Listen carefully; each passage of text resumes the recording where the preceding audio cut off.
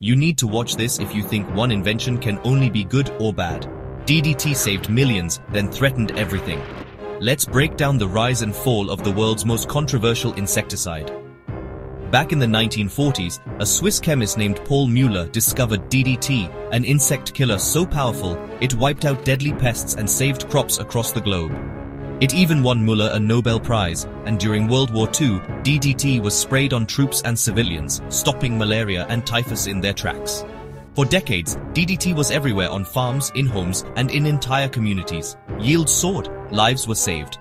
But then, the cracks started to show. DDT doesn't break down easily. It sticks around, in soil, water, plants, animals, and even us. Birds like bald eagles and falcons stopped hatching because their eggshells got too thin. Fish and bees died off, and DDT built up in the bodies of people and wildlife everywhere. Author Rachel Carson sounded the alarm in her book Silent Spring, sparking a global environmental movement. Science confirmed the fears. DDT was wrecking ecosystems and threatening health. By the 1970s, bans swept the world. Today, DDT is outlawed for farming almost everywhere, but some countries still use it strictly for malaria control under tight rules. DDT's legacy?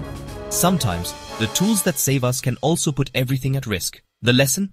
Science can be a hero, but it needs a conscience.